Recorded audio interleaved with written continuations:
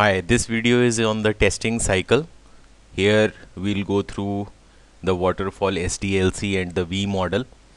This video is also part 2 of the manual testing training. So let us start with the waterfall SDLC. SDLC stands for Software Development Lifecycle.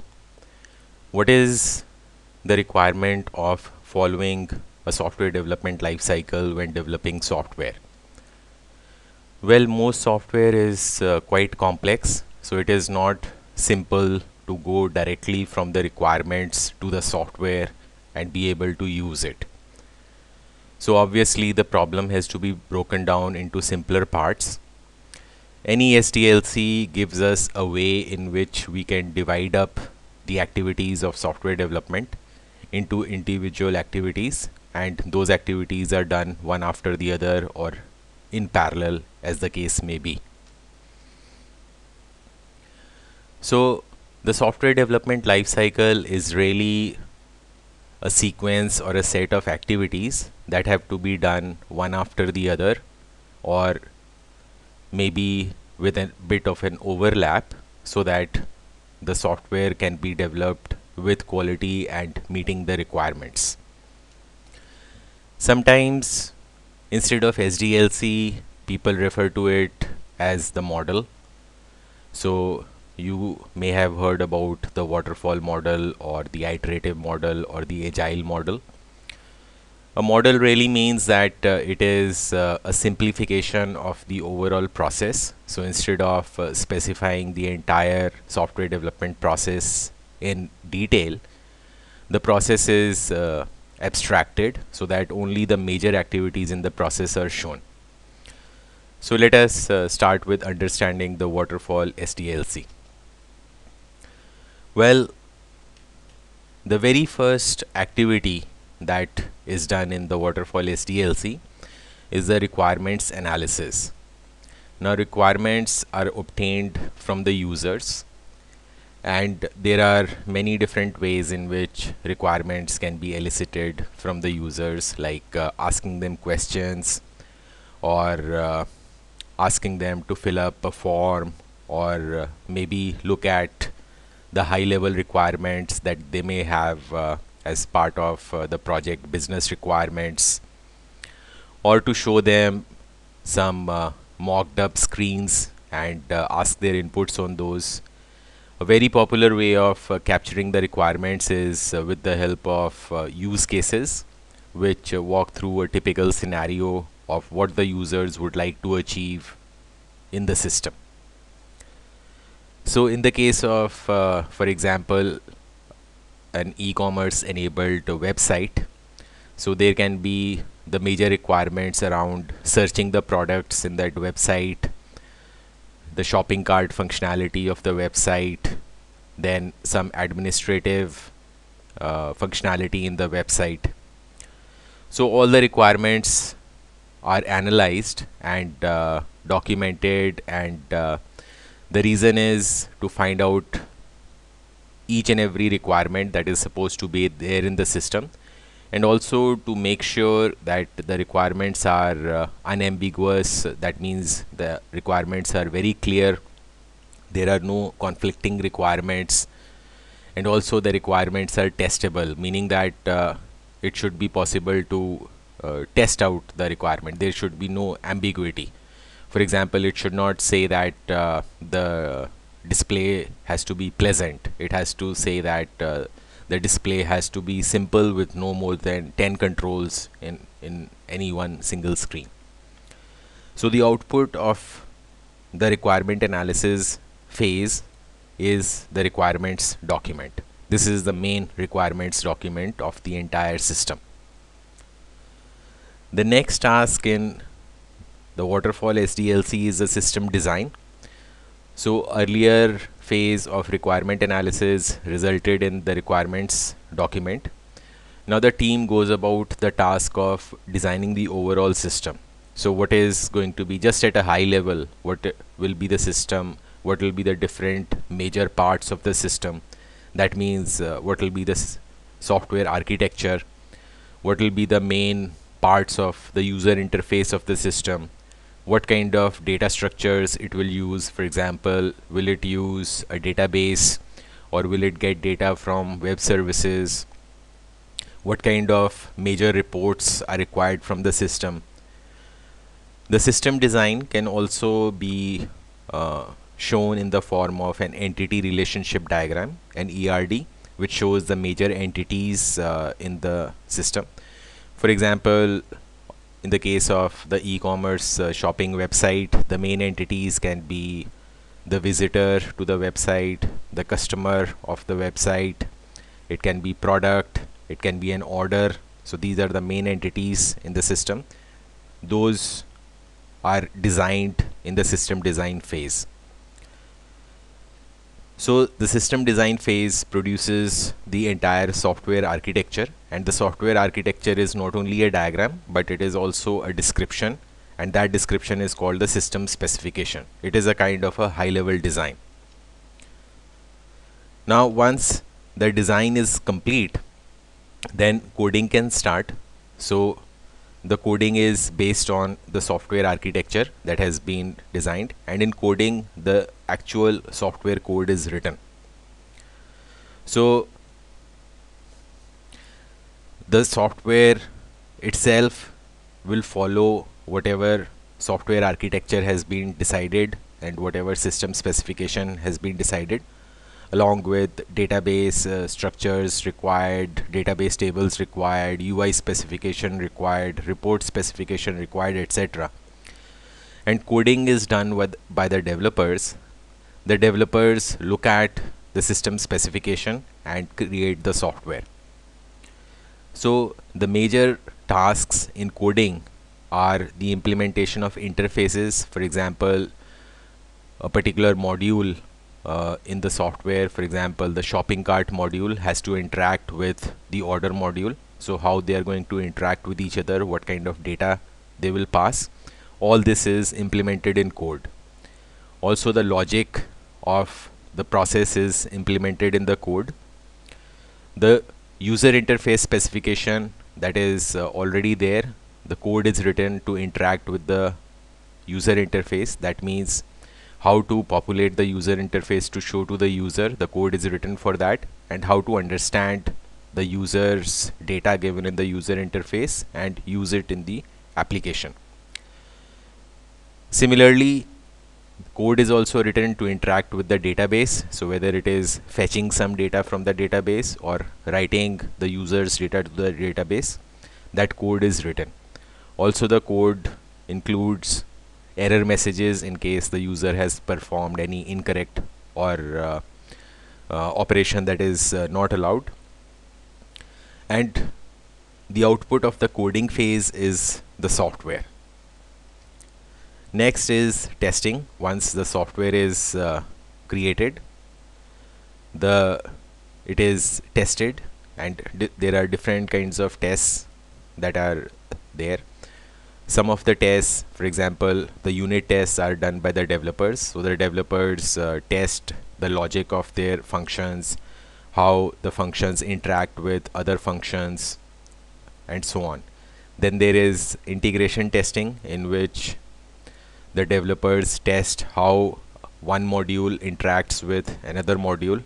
And then there are some tests done by the testers, such as system testing, in which they take the system specification and they test against the system specification. And also there is acceptance testing, in which the users or representatives of users actually take the entire system and test it from the original requirements document that was created in the requirements analysis phase. So this is the overall waterfall SDLC. Now let us look at the V model. The V model is an extension of the waterfall SDLC. It gives some more details. In the V model, it is important to remember that the activities of the SDLC or the software development process are from left to right. So first we have the requirements analysis, then there is system design, then there is coding. And all these activities are the activities of development. So the requirement analysis produces the requirements document, the system design produces the system specification, and the coding produces the software. Now continuing on, once the coding is complete, the developers do the unit testing. So they test out each and every unit of the work. The unit is the smallest testable part that they have written. So it can be a function or it can be a class. It's basically a small piece of code. And the idea is to test out each and every statement of that piece of code, and also to see that the data is that is passed into the unit, it is accepted correctly by the unit, and the output of the unit is correct. For example, if there is a function to add the items in the shopping cart, so the unit can be the function. It requires the input. The input are going to be the line items of different items in the shopping cart, and it produces the output of the total price, and the addition of all the line items prices should be correct. All this is validated by the developers in the unit testing. Once the unit testing is successfully complete, the next step is for the integration testing. So in integration testing, the focus is on testing the interfaces between the units. So for example, if there is the shopping cart unit and the order unit, so whether the shopping cart unit transmits the correct data to the orders unit, and the orders unit gives back the correct acknowledgement to the shopping cart unit. All this integration is tested between the units. Once the integration testing is successfully complete, next comes the system testing. And system testing, if you remember from the slide on the waterfall SDLC, produces the system specification. So system testing is done by the testers. The testers use the system specification to write the test cases for system testing, and those test cases are executed on the software which has successfully completed integration testing. So one important thing to keep in mind is that unit testing and integration testing are more technical types of testing, and that is the reason commonly developers do unit testing and integration testing. System testing and subsequent test levels like acceptance testing are done by testers or other people. So after the system testing is successfully complete, we just move on in the process. If not, then the defects are fixed and the system test is repeated. So after system testing, we have the acceptance testing. The acceptance testing is based on the original requirements document that was created. So acceptance testing is either done by testers or users. When testers do the acceptance testing, they act on behalf of the end users. So this is the overall V model. On the left hand side, we can see these are the activities of development: requirements analysis, system design, and coding. And on the right hand side, we have the testing activities: unit testing, integration testing, system testing, and acceptance testing. Overall, it is in the shape of a V. That is why it is called a V model. And the activities of the V model are from left to right. So first, requirements analysis is done, then system design and coding is done, then unit testing, integration testing, system testing, and acceptance testing. The coding is at the level of unit testing because the unit testing is done on the code that is created. The integration testing is on the level of system design because the system design is where the interfaces between the units are decided. The system testing is also at the level of system design because system testing is done with respect to the system specification. And then we have acceptance testing. Acceptance testing is at the level of requirements analysis because acceptance testing is based on the requirements document. So this is the overall V model. We move from left to right: requirements analysis, system design, coding, unit testing, integration testing, system testing, and acceptance testing. And also you can see that there is an overlap between the phases. Requirements analysis and system design, it is not that once the requirements analysis is complete for each and every requirement, only then the system design can begin. No, there can be an overlap. Once the requirements analysis is complete for a particular part of the system, that particular part of the system design can begin. So it is really an overlapping process, and same holds true for system design and coding. As soon as some system design is ready, coding can begin on that particular part of the system. Coding and unit testing is one after the other, and here in unit testing we can see unit testing and integration testing can overlap. So the units that are complete and whose unit testing is successfully complete, integration testing can be done on those, and same for the overlap between system testing and acceptance testing. So that is about the waterfall SDLC and the V model. So I hope it is clear to you what is an SDLC, software development lifecycle. Basically it is a set of activities that defines or guides us what are the major activities that we should perform in order to build quality software.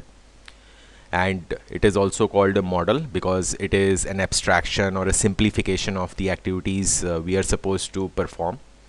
We saw the waterfall SDLC. Waterfall SDLC has 4 major activities: requirements analysis, system design, coding, and testing.